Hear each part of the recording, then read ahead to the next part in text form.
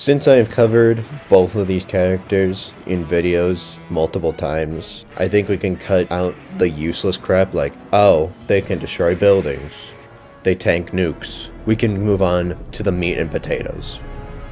To start, Monsterverse Godzilla has gotten some pretty interesting, more cosmic scale lore as of recent, according to the Monarch show, the novelizations, and the author of that novelization, Gregory Keyes.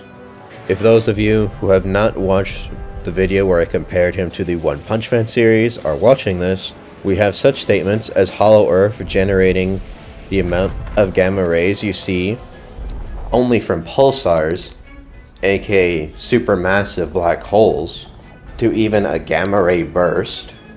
Considering Greg Keyes directly did say that of all the natural phenomena in the physical universe, Godzilla's atomic breath is the strongest.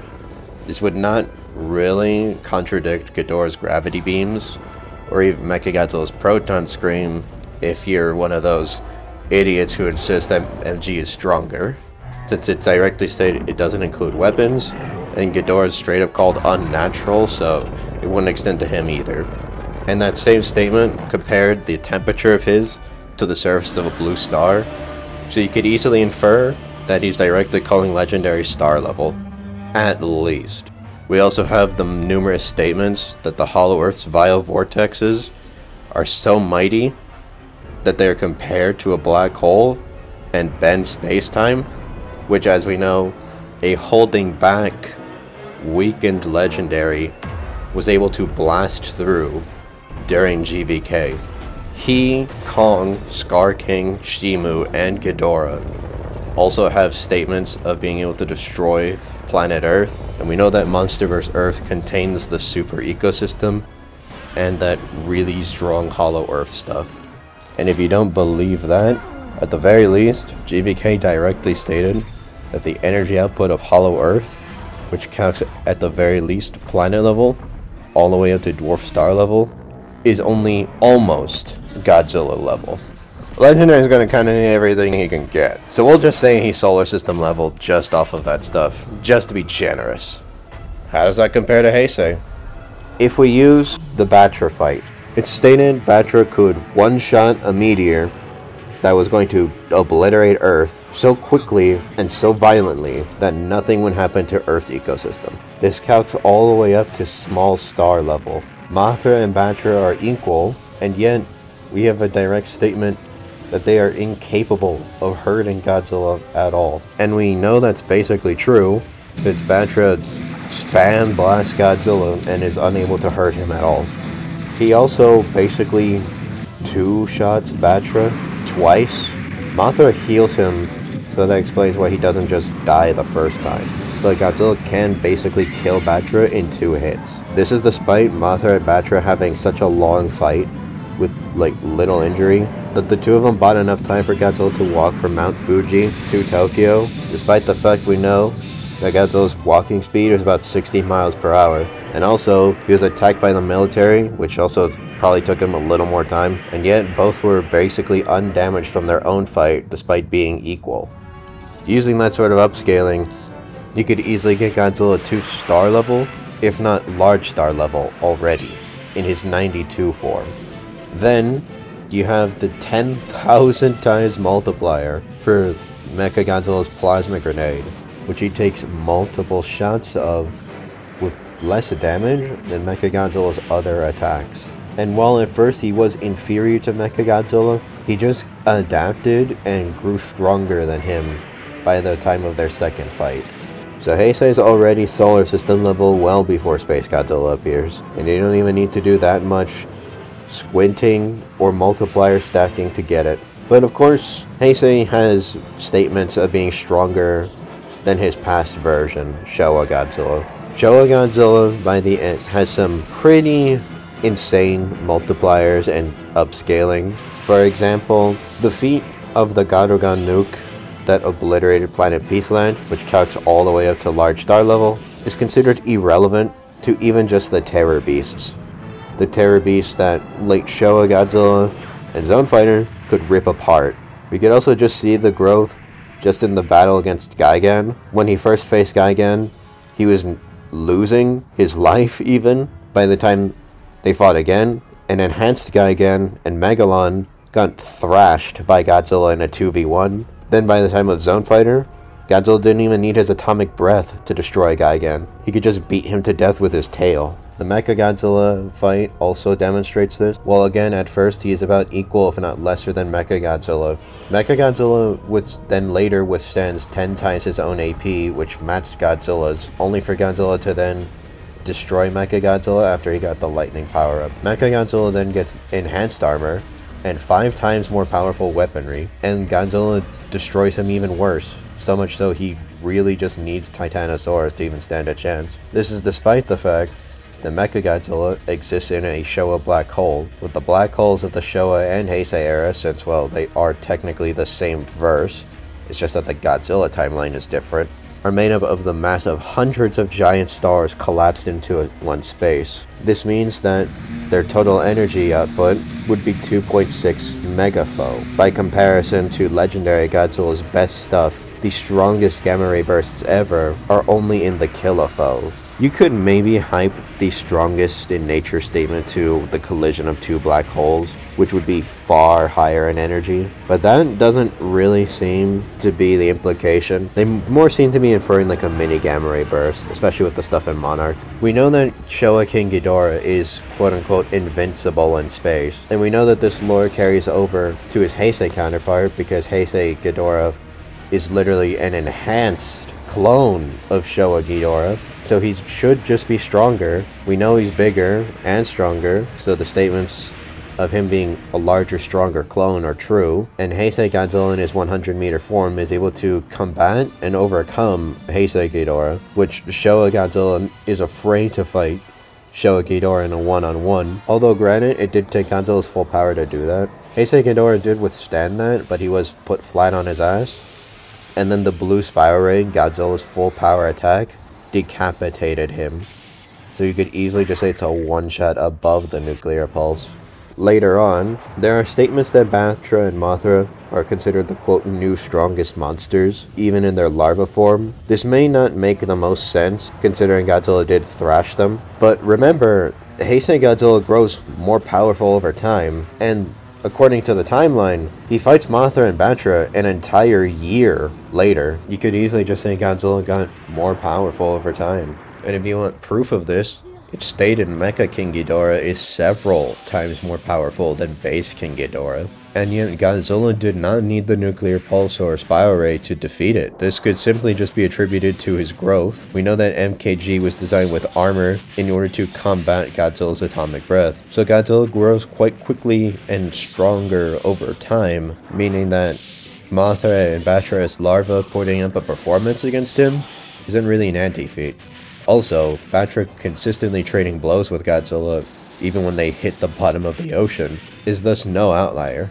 The adult forms are very much implied able to one-shot enemies that are on par with the larva forms, via a Toho What If guide, where Batra is put up against a giant version of Megalon. It's mentioned Megalon could even tear into Batra, but the moment he turns into an adult, it's over. Yet, Godzilla, when he shows up again, eradicates Batra easily, and Mothra needs to save him.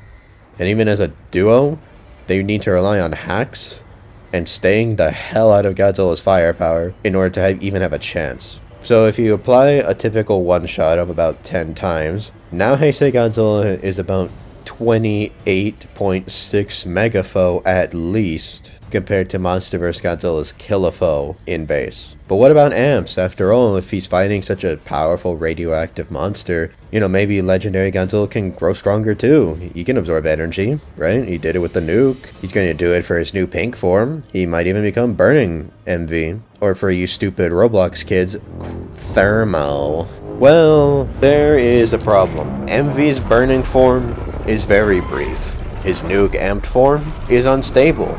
And Godzilla Rosé/Evolve currently has no feats. There are toys that say it's more powerful than anything before, but there's also stuff that seems more official for GVK that says base GVK is stronger than ever, yet we know that at the very bare minimum, Mechagodzilla is below King Ghidorah. And so is Kong. Kong is considered trash to Ghidorah, so... And that's a more healthy Kong, who hasn't been eating skullcrawler shit for, like, years. So yeah, that's inconsistent bare minimum. And we also know there's just statements of KOTM Godzilla being stronger. In base, too. But let's just give it to him anyway, right? Let's see he can turn Burning Godzilla at will.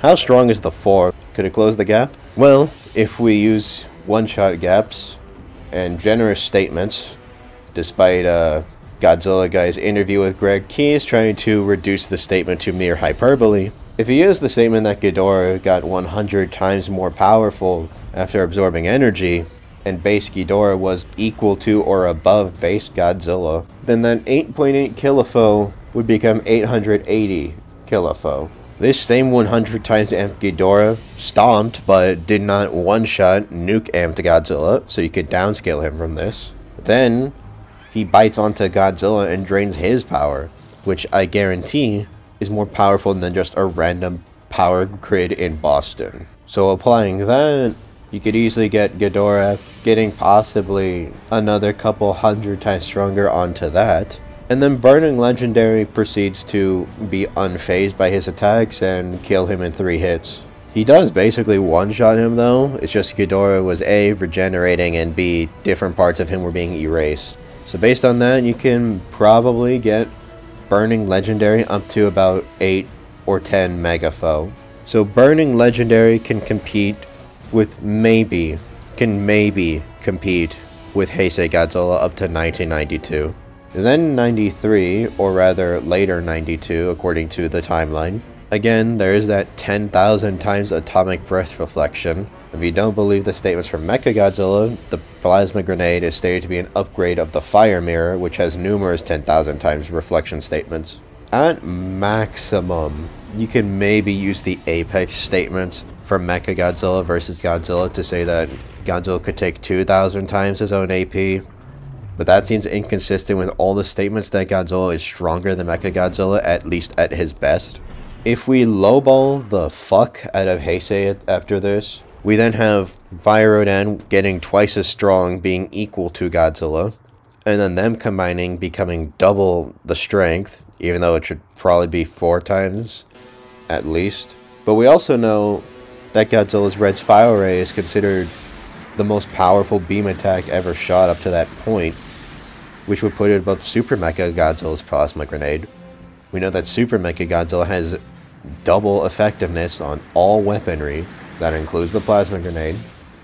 So that means that he hit base Godzilla with 20,000 times his own AP per shot, and he hits Super MG with 4 or 5 blasts, meaning it would take an attack 80 to 100,000 times more powerful than base Heisei to put him on the ground.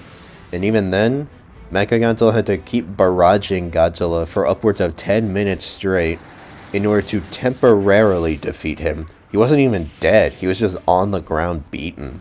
Then he gets the nuclear fusion with Fire Rodan, gets stronger than that Mechagodzilla, and just obliterates it.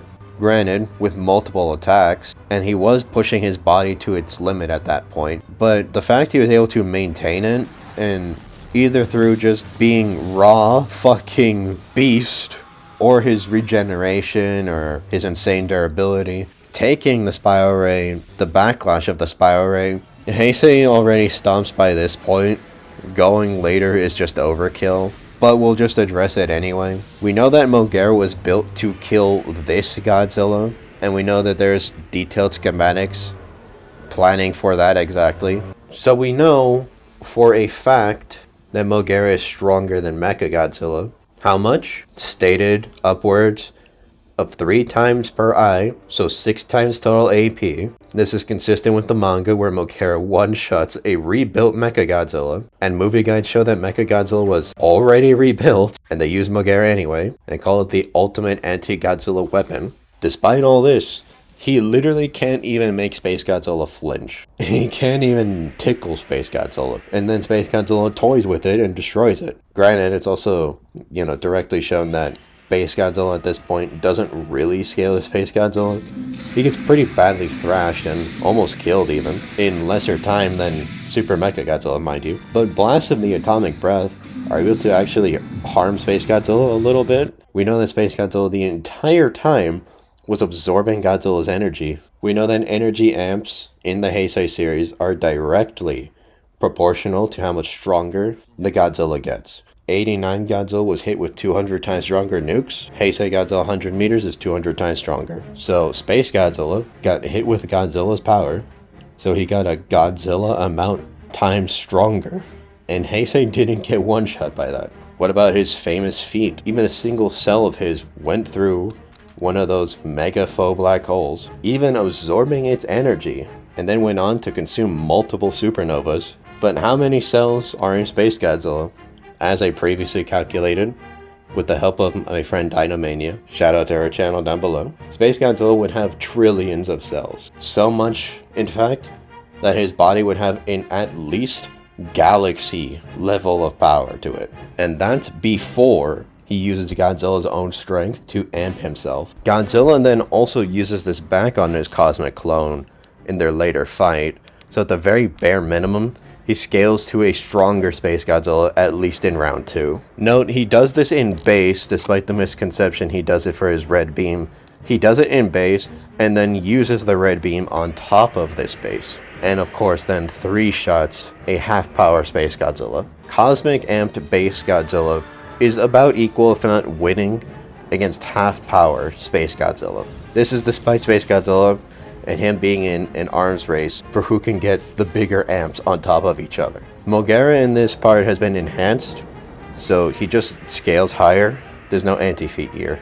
The red spiral rays multiplier would be the lowest of low balls double, but via the nuclear fusion, we calculated it could be as high as 76 to 430,000 times of an increase. The 76 may seem the most consistent, so we'll just use it for now. So on top of a galaxy level base form, he now has a 76,000 times attack. So therefore, we have multi-galaxy level Heisei versus at maximum pretty high solar legendary. But what about, things beyond the finite? What about higher dimensions, infinite power, stuff like that? I mean, both of them have statements for it, so let's go over it. We'll do legendary first, just to get it out of the way. According to Mechagodzilla's POV in the GVK novel, its state in Hollow Earth is a boundless, unending source of energy. Godzilla scales. It's also called the power of the universe. That doesn't really mean anything, but fuck it, we'll just give it to him. We'll just use that as consistent with the statements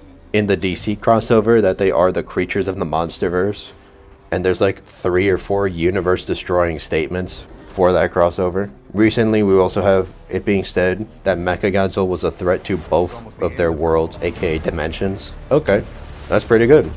That should stomp any finite scaling Heisei has, right? Well, it's not so simple. Keep in mind, again, Showa scaling. There's at least 2, if not 3, 4th dimensional spaces in the canon Zone Fighter show. Zone Fighter is even able to combat a creature that can spawn a 4th dimensional net that raises the dimensionality of the neighboring area, possibly the universe, all the way to the 4th dimension. And Zone Fighter, without even his strongest attack, cuts right through it like butter. Zone Fighter is considered equal to Godzilla in 1973, let alone 75, or Damn, which takes place 20 years later. Damn Godzilla is weaker than end-of-series Showa Ghidorah, since he needs help from Gorosaurus, Anguirus, Mothra, and Kumonga to help beat him.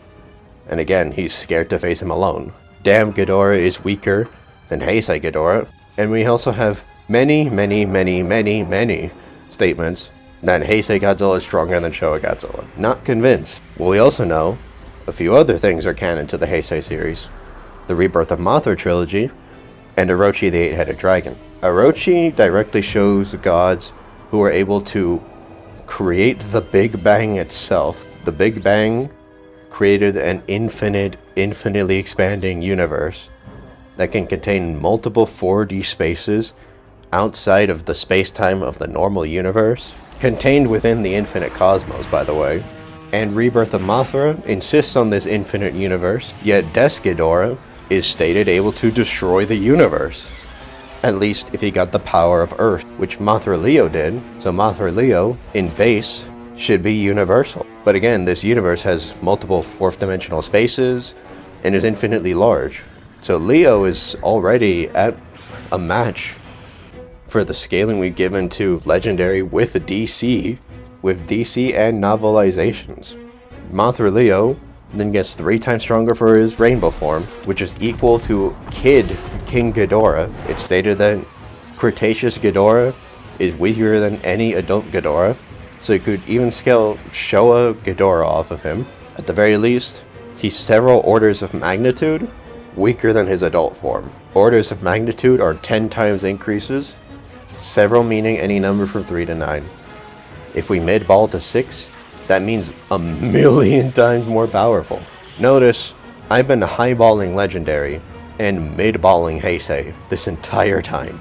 Armor Leo is 3 times that, and yet in an official guide, it's directly stated that Mothra cannot pierce Mechagodzilla's diamond armor. Godzilla, bare minimum with the red spiral ray, can.